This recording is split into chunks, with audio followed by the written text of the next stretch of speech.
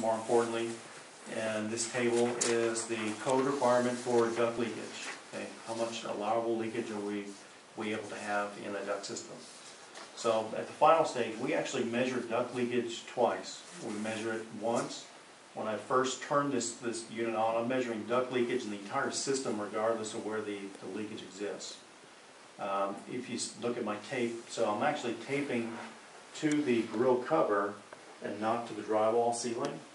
So if that cover is really not pulled up tight, I'm going to get a little whisper of leakage around that.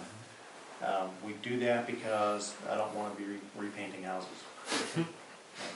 There's really no easy way of sealing that little crack.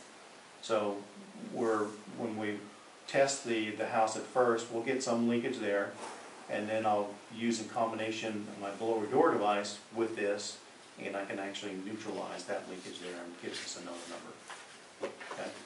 So based on the square footage of this house, to meet our total duct leakage number of 12 cubic feet per minute per 100 square feet, we have a target rate of 248 CFM on the Duct Blaster. Okay. So again, being a calibrated fan, got a hose that's measuring the pressure inside the device. Got loose. Don't want any bad readings. Don't want any failures today.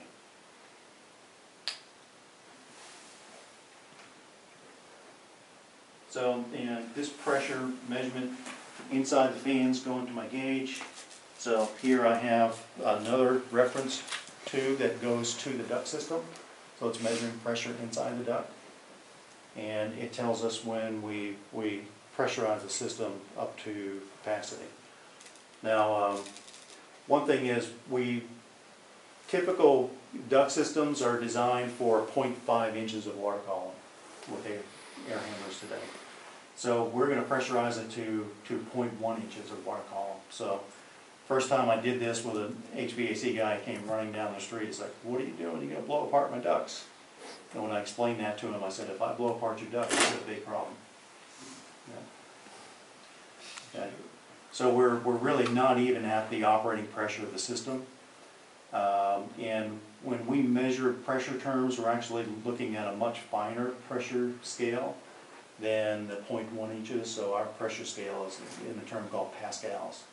So I'm looking at 25 pascals, which is equivalent to the 0.1 inches of water column. Yeah.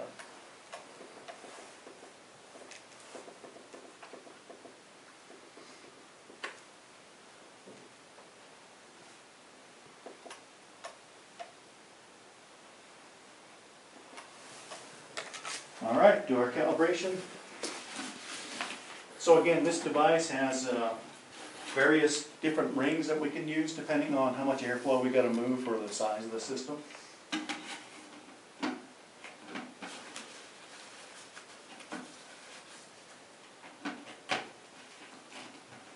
we need 248. Let's see what we got.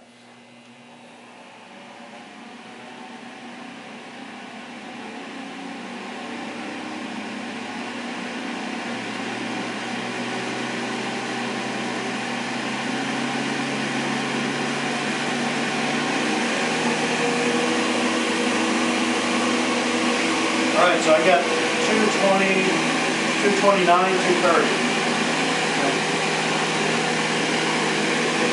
Somewhere around there.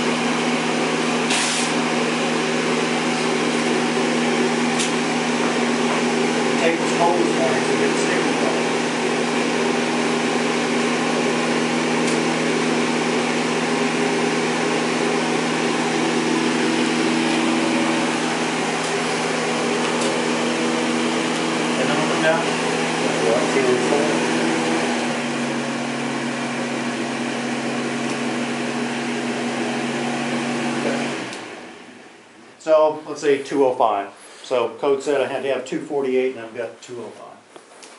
But again, remember that a lot of this leakage exists in the entire duct system regardless of where the ducts are. So I'm getting a fair amount around some of the registers. When I was taping, and noticed some of the registers aren't really sitting very tight.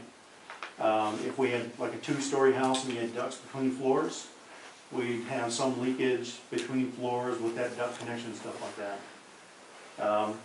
So from our perspective, all we really care about is how much duct leakage do we have that's going outside the building. Okay? If I'm losing some there, it's still coming to the conditioned space, so it's not a problem, right? So what we do is you would put that hose outside for me, Brad? We use in conjunction our blower door, so what I do is I take the blower door and I turn it around and I pressurize the house to our 25 pascals, the same pressure as I'm pressurizing the duct. So what it does, it neutralizes this little leakage that happens in between the conditioned space.